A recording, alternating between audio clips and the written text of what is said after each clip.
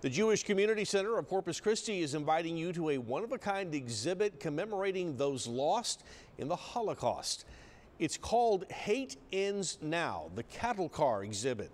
It's coming to the Corpus Christi Museum of Science and History next week. Now, the exhibit features a replica of one of the cattle cars, along with pictures and video footage from the war.